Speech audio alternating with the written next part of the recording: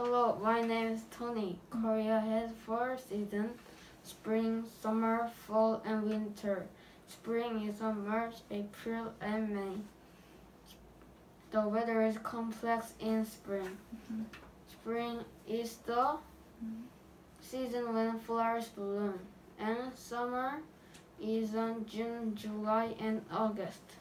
Summer is a very hot season, so people go to swimming pool or beach. And autumn starts from September to November in Korea. There are fallen leaves in fall, so people go to hiking this season. And winter starts from December to February. We go to a hot spring in winter. I have snow fight in winter. There are Christmas in winter too. So that gives me a present. I will explain first season of Korea. Thank you. Very nice.